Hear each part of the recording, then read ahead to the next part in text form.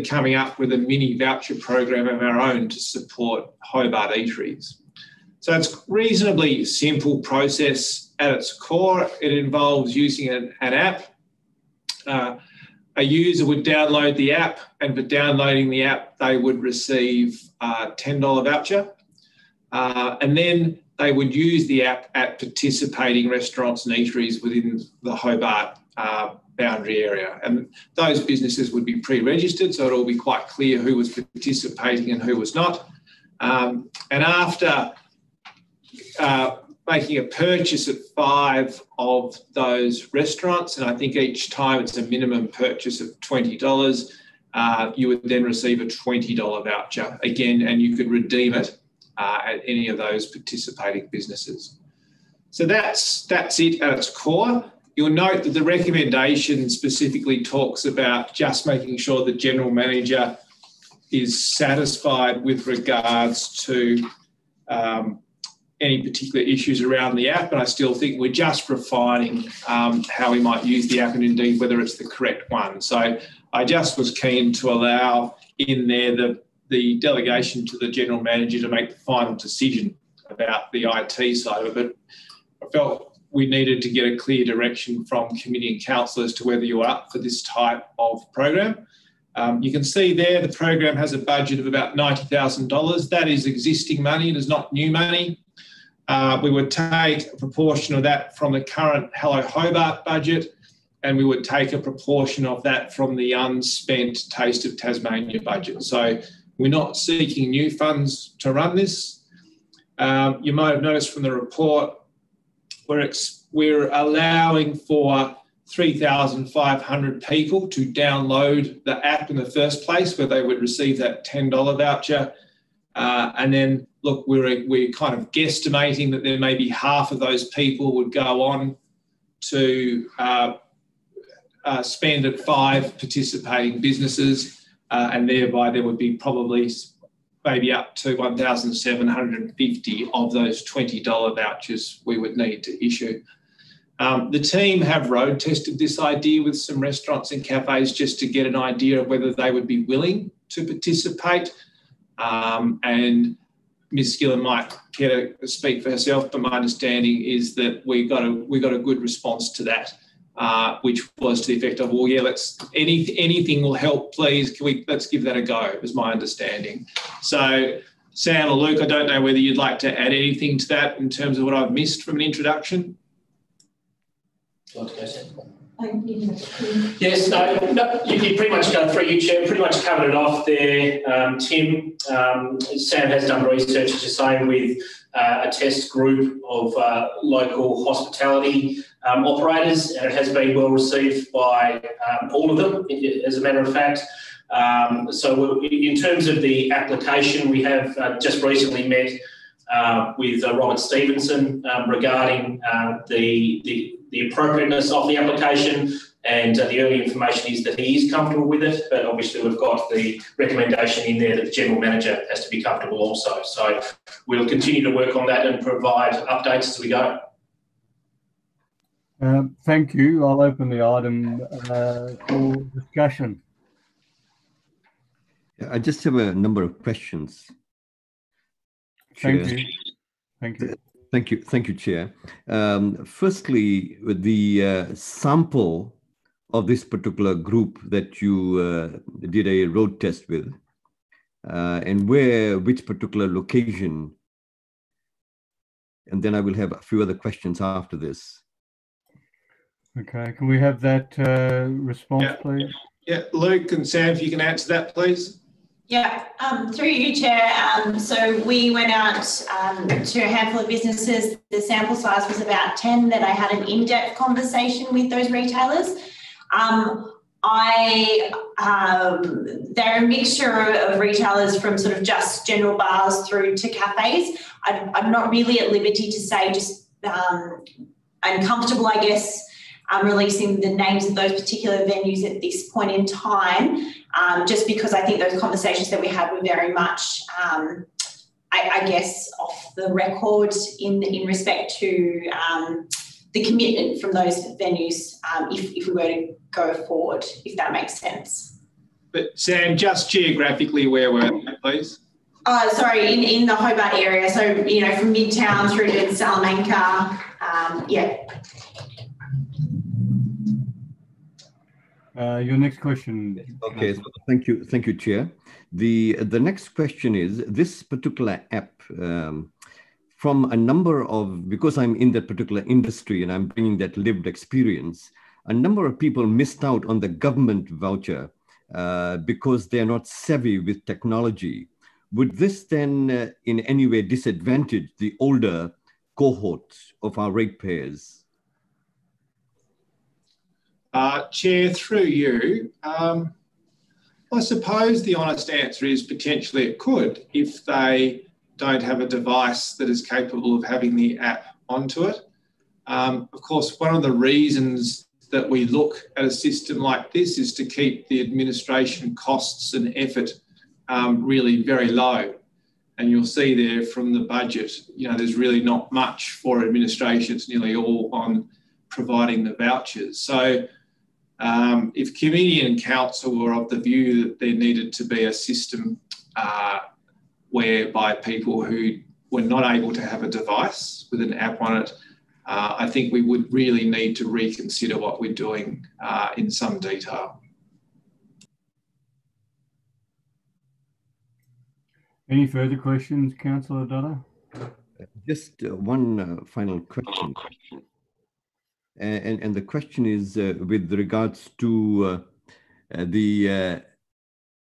the opportunity is given to everyone outside of being Hobart ratepayers, or can this be confined to the benefit of those who pay rates at the Hobart's, you know, in a particular electorate? Chair, through you, I'm not sure that we could limit the users to Hobart City ratepayers or residents. I think, look, I'll take some advice on that in a minute. I don't think we could do that. And I think from a program point of view, where we've come from is this is about supporting Hobart businesses, not necessarily residential ratepayers. So that's really the primary purpose. The primary purpose of the program is around business support.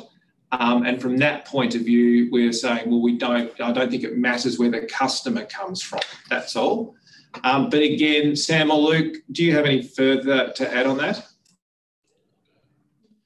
Through you, Chair. No, that's exactly right, Tim. It is based on a support of the local business network throughout the greater Hobart area.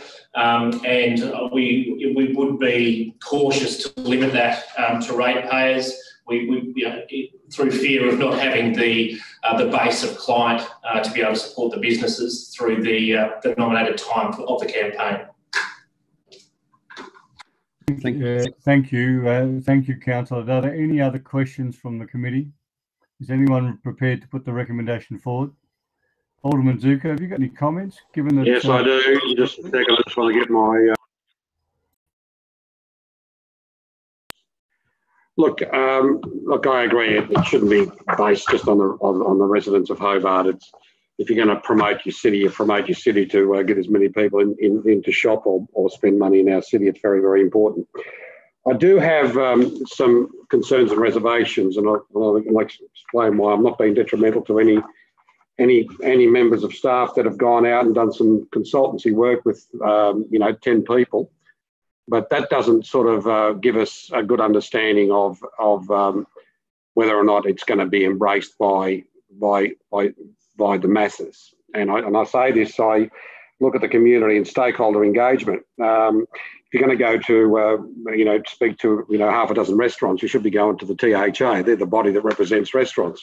If you're going to talk to retailers, you should be talking to the Retail Traders Association, and so forth. To my point of view, before I can support this, I'd like to make sure that the industry bodies that represent these organisations are part of a consultation process, because at the end of the day, the last thing we want to be doing is putting something out to the public on what we want to do to help stimulate the business economy of Hobart, and if it crosses paths with other businesses, I think the industry bodies are the ones that we need to be consulting with. So I would say at this point in time, I'd like to sort of have this matter deferred until the council meeting and have a special council meeting prior to council, which gives you about 10 days to speak to the industry bodies, because I think it's absolutely imperative that the industry bodies embrace this. The last thing I want to hear is from the THA, oh, well, we weren't consulted, or the retail trailers, we weren't consulted. I'm sorry, Chair, but I think we just need to do a little bit more work here to make sure that we bring everybody on board. The other thing is to, I also would agree with the point made about those people that are not on app savvy. I'm organising with the Australian Italian Club, another organisation with the Pensioners Association, and we find we struggle because we've got 90% of our members on email, but when we come to the elderly, we've got 90% of them without emails. So, if we're going to be targeting people to come and shop and spend money in our city, we've got to sort of look at how we can try and do something, whether it's a completely different program or whether it's something else. I think we need to sort of see if we can sort of do something. So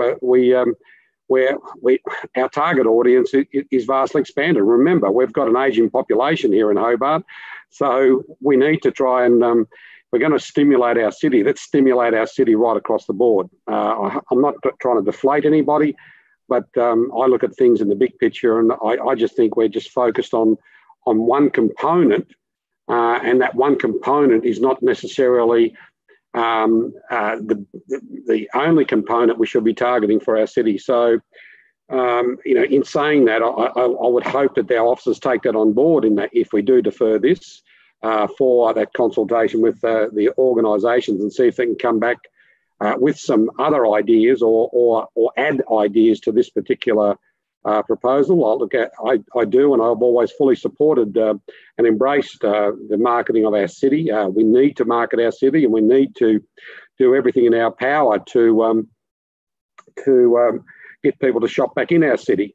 I've always supported the old City Heart Association, and to tell you the honest truth, I would love to go down that track, but I don't want to sort of throw it into the mix now. But I believe we need to seriously be doing things far more than this, and this is a great start to help stimulate our CBD and our businesses in Hobart. Because I'll just say to you this point insofar as I do live on the Eastern Shore, and I do drive past and sometimes drop into Eastlands, and I've got to say to you, Eastland's on fire. The city of Hobart is not on fire. Our CBD is struggling, and we need to be doing far more than what we're doing, not only for our CBD, but also our suburban shopping centres like Sandy Bay and North Hobart. We are hamstringing our business people. Even up in South Hobart, we need to be doing a lot more to help those businesses. We're talking about a lot of small businesses, and all we seem to do is put obstacles in their way, in particular when we talk about car parking and things like that, but that's another matter. But look, I just think we firstly, number one, embrace the organisation, the relevant organisations over the next week. And number two, see if we can come up with something that might be able to appease the older generation who doesn't have an app. Look, that does sound reasonable, but just before, I'm assuming you would like to put a procedural motion, Alderman Zuko? Look, I don't want to put it as a procedure yet. I just wanted to flag that, and I think I believe that that's what we should be doing. The beauty about committees, we can put it any time we want. So I want to flag that because I think that's the way to go if we really want to get this really happening on board. Thank you. Look, I have present now, we have Councillor Harvey and also Councillor Coates, plus, of course, Councillor Ewan, who's a part of the committee. Have you any comments, Councillor Coates or Councillor Harvey? No, none from me. Thank you, Chair. Councillor Harvey? I think you're there. I can see you there. No, he's not there. I think Councillor Dutta is wanting to speak again. All right, thank you, Councillor Dutta. Thank you. Just a follow-up question from the statements made, and my question is through you to the acting general manager. Do we have to contact relevant industry bodies for this particular matter? Chairman, through you, no, we don't, but I do actually think it's a good suggestion, and I'm very comfortable to do that prior to a special product council. I actually think it is a good suggestion for us to do that. We can certainly check in with the THA and others. There's no problem with doing that at all. And just another follow-up question. What about the technology savvy? Can that be looked into that as well? Through you, Chair, thank you for the question, Councillor Dutta, because I did want to just touch back on that. So again, of course, the answer is yes, we will look at that. But I just wanted to point out that our intent with this was a short, sharp campaign. It's a COVID response. So we will do our very best to look at doing something for people who won't have access to a device. My only concern that I'd like to raise is that that may affect the timing of this. And our intent here was to try and do something over December and January. But so maybe if I could just flag that for the moment. I've heard what Alderman Zuko and Councillor Dutta have said, and perhaps as part of our reporting back at a special product council, I can just provide an update on, for want of a better term, how much more we would need to do to have a non-tech solution as part of this, because it just may impact our ability to deliver the program over that specific time, which was one of the core intents of the program. Thank you. I just want to clarify some points. Number one, no, we don't have to contact any organisation, nor do we have to contact any business in Hobart. But if you're going to do some consultation, it is only appropriate that you consult with the industry bodies. Because if you don't consult with the industry bodies, you don't bring on board everybody else. As with the tech savvy, I wasn't necessarily saying that we don't proceed down this track, but having a look at what you can possibly do in implementing this and seeing if you can bring the others as part of it in some way, if you can. That's what I was saying. So, you know, it could be something we can do in our CBD, and it could be 1 or 2 days that people can actually physically come into the CBD and do something there that gives them vouchers or something like that for those people. So there are many other ideas you can actually put in place that doesn't need technology. All right. Thank you very much, everybody. I think it's appropriate as chair I invite that motion for deferral to a special before the next council meeting.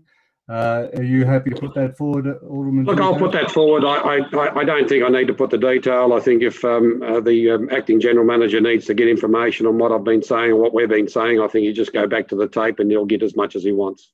So I think I've put forward the reasons for a special just before council. So I have that motion by Alderman Zuko. I'll put that to the vote. I'm not operating from the council, so just please let me know if you're against that. So for the voting members on the this committee, is everyone in favour? Just yell. Yeah. Yes. Thank you. So we have a unanimous decision on that item. So thank you, and just want to thank the officers. There's a lot of work being done, and please don't see our request to this decision to defer it in any way underscoring what you've done. It'll just make it a better motion when it does go to council. So thank you. Sorry, Chair, but I'd like to move that we co-opt Councillor Ewan. A member of the committee. Is she? Sorry. Oh, sorry. I apologise. I didn't realise. I apologise, Councillor Ewan. I thought that you weren't, but it's all right. It's okay. We're going to apologise. We're going to actually co-opt Councillor Coates. Sorry? Yes, I'll put that to the Wrong meeting. one. Yeah. We adopt Councillor Coates. All those in favour? Just anyone against? That's fine. So welcome, Councillor Coates. We're now at the status reports. Move to receive the notice. I have a move moved by Alderman Zuko. Receive the noting. All those in favour? In favour. Yell if you're not. Thank you. Then questions without notice on the open. Any questions without notice? I'll then I'll get someone to I'll move to close, please. Thank you. I'll put that to the vote. No one against.